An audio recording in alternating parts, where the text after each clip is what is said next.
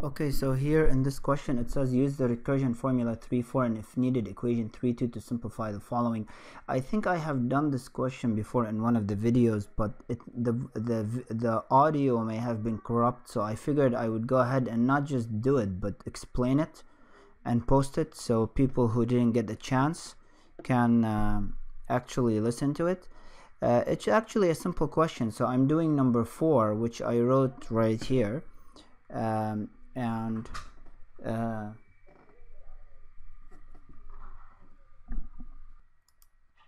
Okay, so this is a very simple question, so I'm using recursion formula 3,4, which is this formula right here.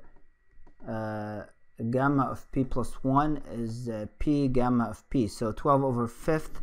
I could break it down into, the trick is to just put it in terms of 1 plus whatever fraction that's remaining, in this case 1 plus 7/5, and according to formula 3,4 this just becomes 7/5 gamma function of 7/5, and gamma function of 7/5 I would repeat the same thing again and break it into 1 plus the remaining fraction, which is 2/5. So according to recursion formula this becomes 2/5 gamma 2/5, and now I just plug in into the original question. So gamma 2/5 is just gamma 2/5, and gamma 12/5 became 7 over 5 times gamma 7 over 5, and gamma 7 over 5 is just 7 over 5 times 2 over 5 times gamma 2/5.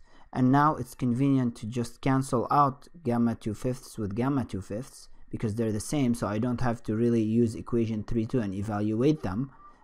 They just go away, and I'm just left with the fraction 1 over 7/5 times 2/5, which is 25 over 15, 25 over 14. And so that concludes this question.